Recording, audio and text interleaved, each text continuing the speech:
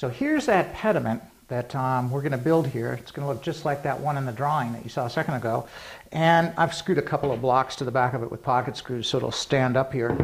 And these are the angles we picked. 150 degrees here, 30 degrees here. And I wanted to go through this real quickly. This is a piece of the 1x4 we're going to use for the cap on the very top. And here's a piece of the crown molding that we're going to use that's going to run underneath the cap just like this. So let's look at these two pieces of molding a little bit closer. The cap, when it comes up to the outside corner at the very peak, the short point of that miter is going to be against this backboard, against the pediment. Conversely, when the cap runs down into this inside corner, the long point of this miter is going to be against the pediment. The long point of the miter is going to be against the pediment and up against the back of the molding. So it'll fit tight against that corner.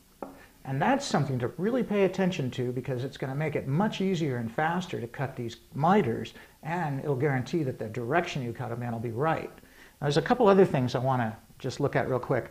When we cut this molding, we want to make sure that the molding always stays in one direction against the fence. And what I'm going to do is I'm going to hold the good side, that'll be this side of the molding, against the fence. And that means it would be against my pediment as well, so that the good side would be visible from underneath. And then the side with the print on it, the side with the Windsor 1 logo, will be pointing up, and the flashing will cover that.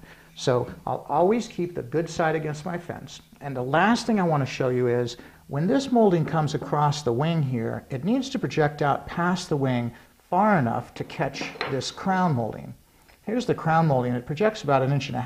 So we're going to want to make sure that this wing, when it comes across here, projects out about 2 inches past this edge of the pediment. Now this molding, let's take a closer look at this too. This is Windsor 1's Classical Craftsman cap, and it's a really neat molding. I've ripped it down here. I ripped about, half an inch or so off of it. I think about 1 inch actually off of it, right off the back, and you can see it right here. I've ripped off enough so that we won't have this big wide fillet anymore. All we need is just a small fillet here, about 3/8 or 1/2 inch. See, this wide fillet is designed so that you can take this molding and install it right on top of a pediment. But in this case, since we're going to put this cap right on top, we want this molding to sit right against the pediment, just like this. So that's why I ripped it down. It's a really nice molding. I don't know anyone else that makes a molding like this. If you look at this closely, you'll notice that all of these fillets are cut really sharp, and you can see this OG from almost any direction in a room, so it's a really beautiful profile. And the curve on the OG, if you look at the curve right here, you'll notice that this isn't a radius. It's not based on a radius. It's based on an ellipse, which makes it a real Greek molding, which makes a lot of sense. We're doing a Greek revival head.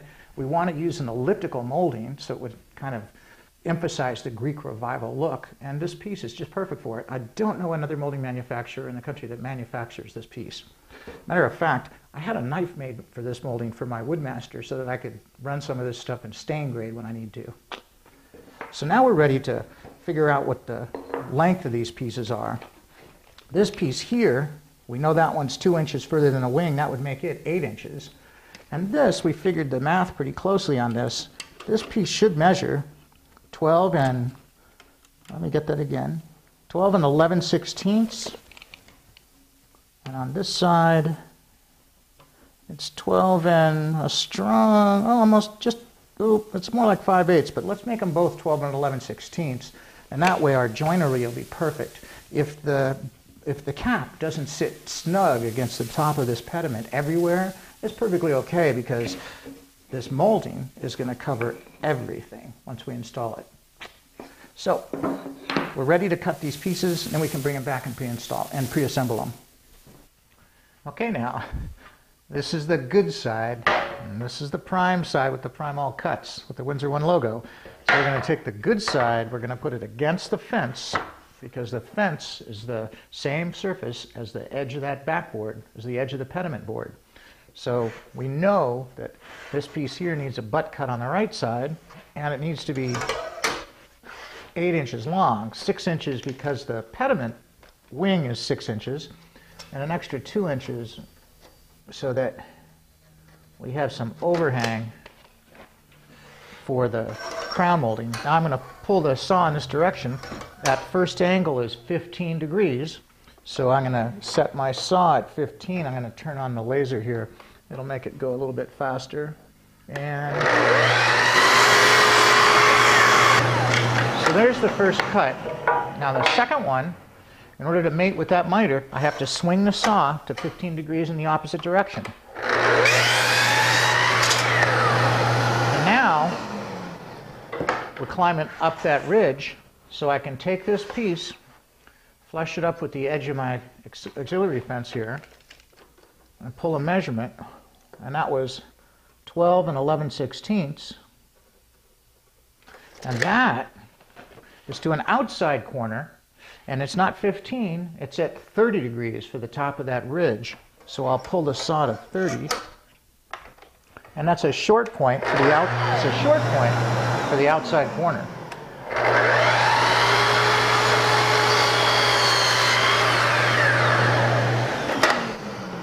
And the next cut has to mate with that miter, so I swing the saw to 30 degrees.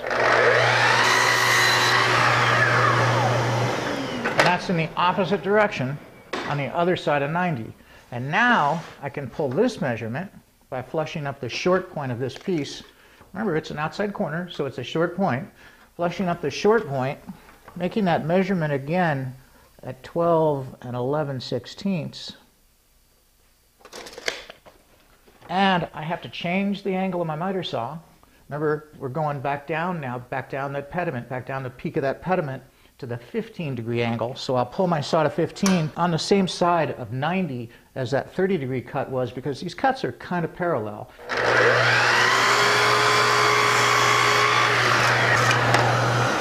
And we have one more piece to cut. First, we have to cut the mating miter to come out of that inside corner, because that inside corner is the last one we had to cut, and we want to pull from there 8 inches to the back of this molding. And this now is a butt cut.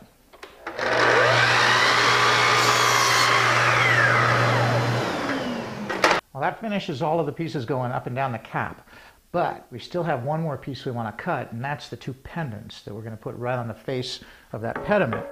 I want to cut a little point on the end of this. I'm going to swing the saw to 45, and I want to cut just a point on the very end of this, and we'll give it that Gothic look that is really familiar on Italianate and a lot of Victorian homes. I've got a mark on my saw right here, and that should center the blade right in the middle of that piece of 1x4.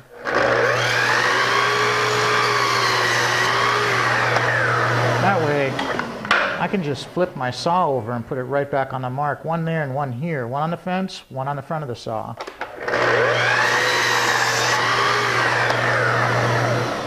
And that'll keep this mark centered right on across the 1x4. And then I've got another mark right here that I'm just going to eyeball that and line that up with. Swing the saw to 90. And that's one of the pendants. And I'll cut one more.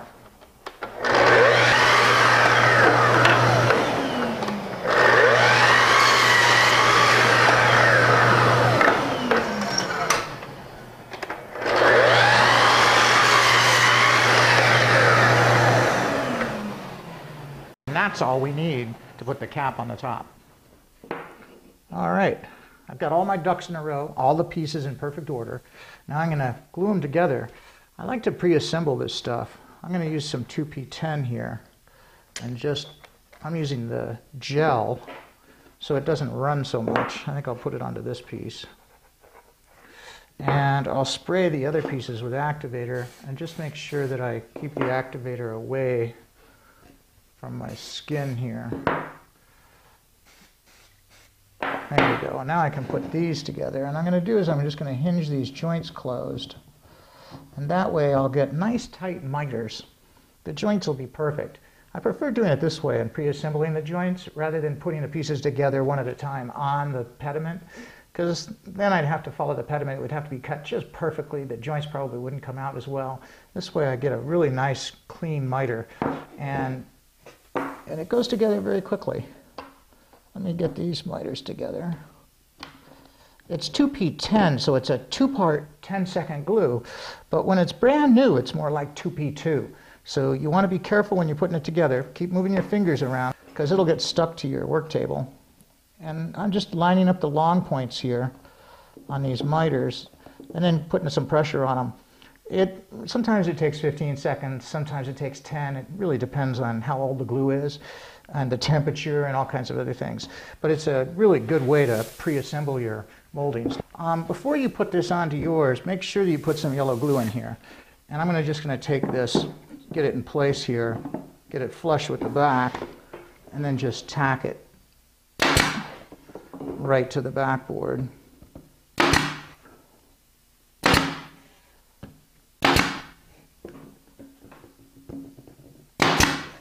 Now we're ready to cut these moldings. We know that this piece right here is going to have a butt joint on the back. It's going to be cut square in the back, and it's going to have an outside corner on it right here.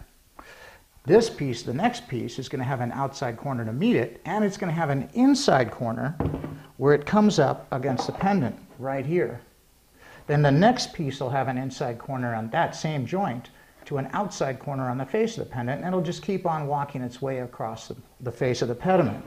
We don't want to shoot this down here, though, even though we know this piece is going to be 3/4 of an inch.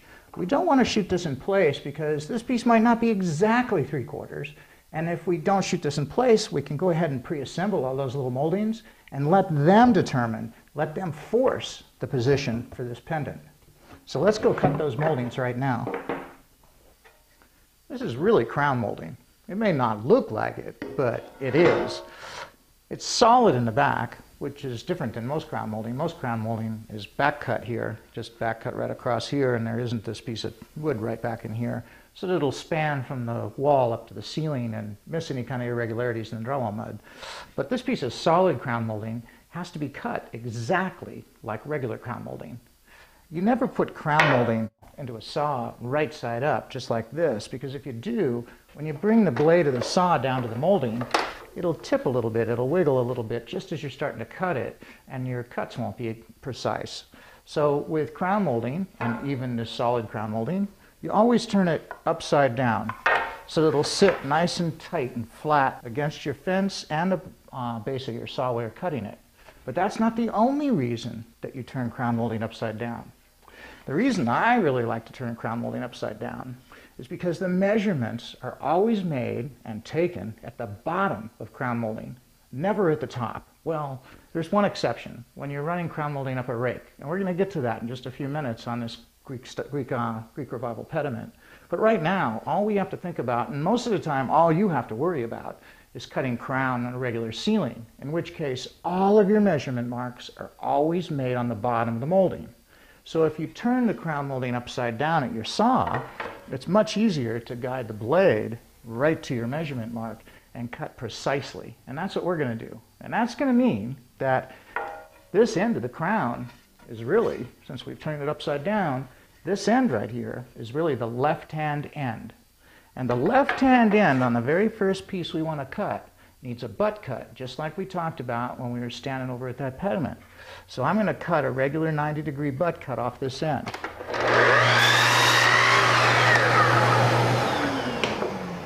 Now, the next corner is an outside corner, and this piece has to measure 3/4 of an inch to stretch across the edge of the pediment, the very edge of the pediment.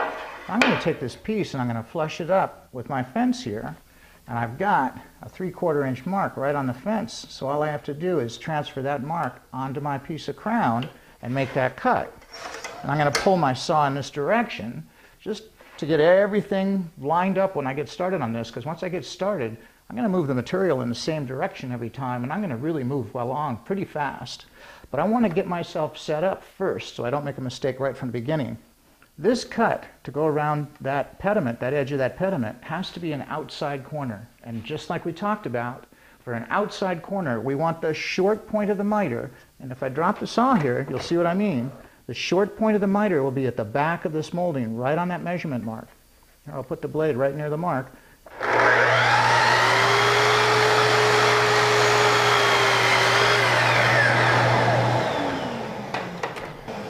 I'm going to turn the laser on for the saw, and I'll be able to move a lot quicker. Now the next piece has to have a mating miter, so I have to swing the saw to 45 degrees in the opposite direction. this piece is 3/4 of an inch too. And it's cut from an outside corner to an inside corner.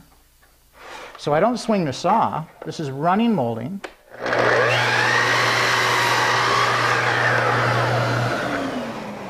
I don't swing the saw, and you noticed with that laser, I don't really have to even look too closely at the measurement. I can drop that laser right on the measurement and make my cut. Now, the next cut has to mate up with this piece.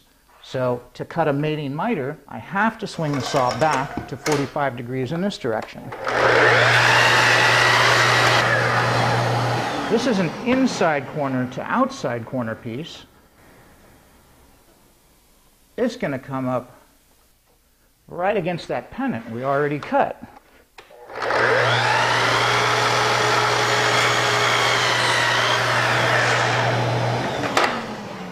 That's that piece. Now the next piece has to mate up with that. So I'm going to swing the saw back.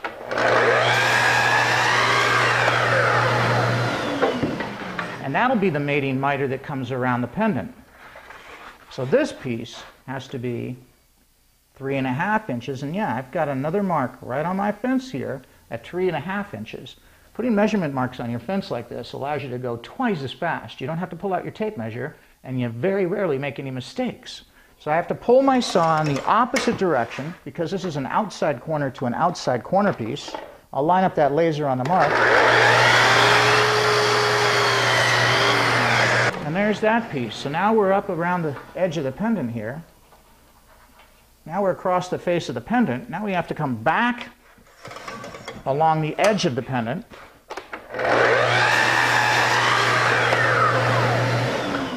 This is the mating miter for this piece. Now this next piece has to be 3/4 of an inch.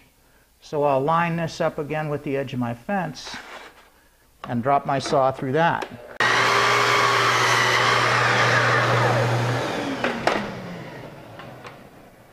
There's that piece. Now we have one more piece that comes out from right here. It's going to come across the face of that freeze board, the face of the pediment itself. And to mate up with this miter, I have to swing the saw in the opposite direction. So there we go. There's the piece that's going to come across the face of the pediment. Now, this is just a little short piece, and this is actually the transition piece. It's going to go from flat molding that's running on the flat, to molding that's running up the rake. So let's just leave this piece go for a second. We're not going to pre-assemble this. It's only going to end up being maybe about that long, but it's going to take a special cut, and we'll figure that out in just a few minutes. Right now, let's take these pieces to the table here, and we'll pre-assemble all of these. All right, there's all those pieces. I wanted to keep them in order just the way I cut them, just in case. I'll tell you why. I've done this before, and if you mix them up at all, there's a little piece stuck on the bottom of that one. If you mix them up at all, you'll spend all kinds of time trying to figure out which piece goes where. So we're going to leave them in the order they're at, and I'm going to take the 2P10, and I'll put a little bit of glue on both of these outside corners. And I'll spray this piece, and then I'll spray this one. So I'll put a little bit of glue on both sides of this piece. Just a little round dot. That's plenty. Keep your fingers out of it. So I'm through with the glue. Now I'll take the spray and I'll spray this piece. Just hold it out of the way, and this piece here gets sprayed on both sides. I don't want to spray too close to the other pieces, or I might get the spray on the glue. There we go. So everything's sprayed up. So I'll take this piece here. We'll put this on. There's that corner. Get a nice tight joint there. And then we'll get this one on.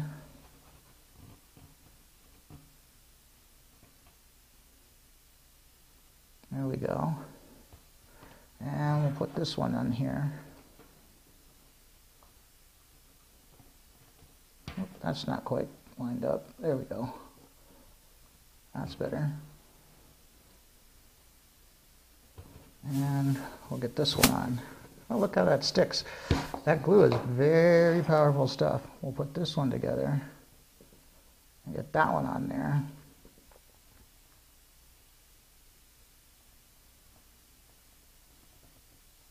That's it. Now we're ready to assemble this. Now we can take this piece. Remember, it's upside down, so we can turn it right side up, and we can put a little pendant into it. And it goes in just like so. And then we can use the whole piece of crown molding to locate where the pendant goes. So we'll just take that piece of crown, we'll just slide it over until this end right here butts up against the end of the pediment. And that's where it goes. You can put some glue underneath this. Definitely glue all this together. I'm just going to take this and just tack it together real quick so we can see what this is going to look like. There's the next piece. It fits just perfect into this inside corner. But remember, this time, since we're going up the gable end, we're going to mark it at the top of the molding, right there. Right where the ceiling change is playing. This is really the trick here. This is a transitional piece, just like the transitional piece you use in a cathedral ceiling. It's going to change the plane of the crown from a flat ceiling to a rake ceiling. And this is exactly the same thing you do with baseboard. When you're running baseboard along a wall, you always set it in your saw right side up against the fence of the saw, the same way it's going to sit on the wall. But when you want to run down a step, you always have to lay it back down flat and cut it on the flat so that the miter will go down the stairs. So this piece here will come into here, and all we want is this little inside corner here and a small outside corner here cut at 15 degrees. And fortunately, we have just enough material left on this piece. The mark is right here, so there's about 3/16 of an inch left here. If I had designed this wrong, and if this mark had been back here past the short point, I'd be sunk. All right, we've got this mark on here, and that's going to help us a lot right now. I'll show you why. When you cut crown molding, you don't cut it right side up like this. You always turn it upside down, like so you can see your measurement mark right on the bottom of the crown. But let's put it right side up for just a minute, because when you cut baseboard, you always cut baseboard standing up, right side up, right up against your fence. Except when you cut baseboard going down a step. When you cut it going down a step, you're mitering in a different plane, so you have to take the molding and roll it back flat against the saw. So that's what we're going to do with this crown. Imagine right here, it's in position the way it'll be on that pediment or on the wall. And when we want to cut this little piece right here, we're going to take this molding and roll it back flat against the saw, just like we would baseboard. So this cut is going to be made right to this mark, and this mark, having a mark there, makes it much easier on the brain to figure out exactly which position this material has to be in. Obviously, that measurement mark has to be up, or it's in the wrong position. And now we know which way to swing the saw, too. I'm going to swing the saw to 15 degrees in this direction so that I can cut an outside corner miter on this piece and have the short point at the back of the molding, right at that mark.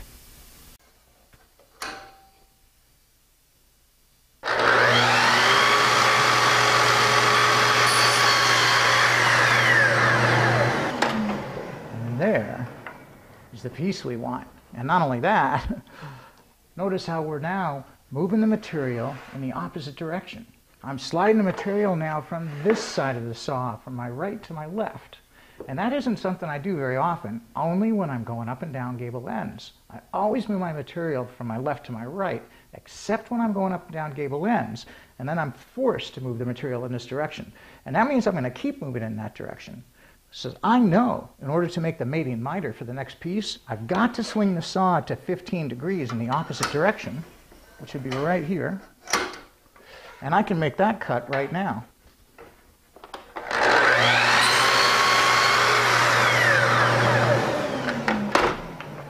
There we go. So we're ready to cut this piece too. And this piece, we already know the measurement on.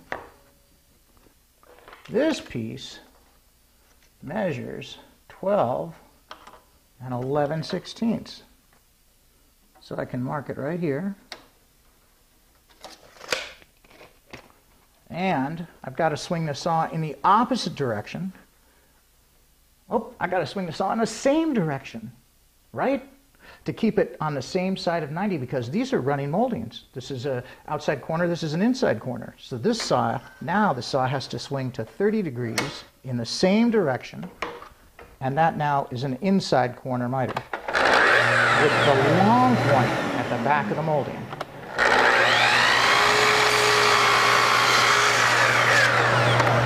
There we go. Now we got both those pieces. Okay, here's that little piece. We're going to slide that in here. Goes in just like that. Perfect. Now all I'm going to do is just tack this in place. And we've got that next piece cut too. So all I have to do is take this piece and run it right up in here. And look at that. That fits just fine. It fits just fine. So I can tack this in too. And that's really all there is to it.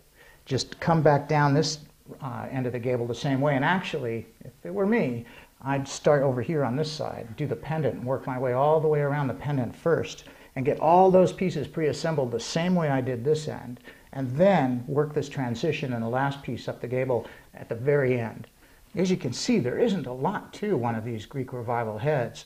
Even one that has this Gothic element, this an Italianate kind of element to it, can be done very quickly if you use the right techniques.